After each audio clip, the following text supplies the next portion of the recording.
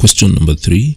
So for x in the equation, 5 raised power 2x minus 1 minus 25 raised power x is equals to 500. So we shall begin by splitting these. 5 raised power 2x minus 1, that is the same as 5 raised to power 2x multiplied by 5 raised power negative 1. Subtract 25 raised power x. 25 raised to power x is the same as 5 squared. Remember, 25 written to the base of 5 will be 5 squared, and then you have that power x. So that will be 5 raised to power 2x is equals to 500. So that is how you're supposed to do. From there, the next thing you're going to do is to factorize. You notice that there's something that is common here. 5 raised to power 2x is common. So when you factorize that, 5 raised to power 2x, you remain with here with 5 raised to power negative 1. Then subtract 1 is equals to 500.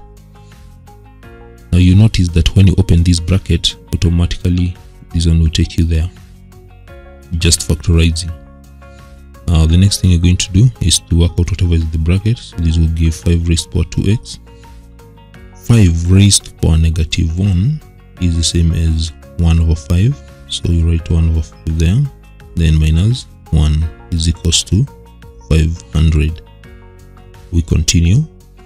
5 raised to power 2x multiplied by 1 over 5 minus 1 will give negative 4 over 5 is equals to 500.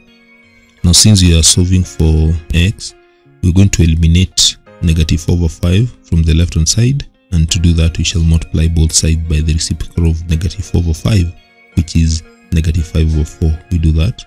5 raised to power 2x times negative 4 over 5 times its reciprocal, which is negative 5 over 4. Then on the other side again, 500 times negative 5 over 4.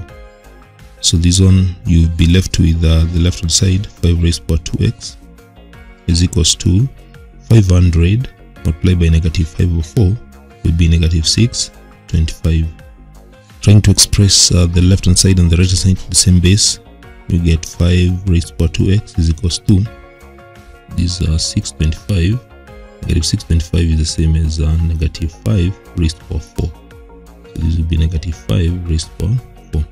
Now there's something that you notice here up to this level, that it is not possible to have the same base on the left hand side and on the right hand side. So this is 5, this one is negative 5.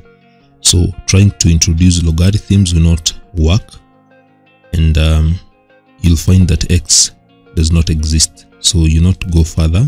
It's not possible to get the value of x since the bases are not the same. You cannot drop the base and pick the powers in that case. So you just leave that at that point, and you can just indicate there that x doesn't exist.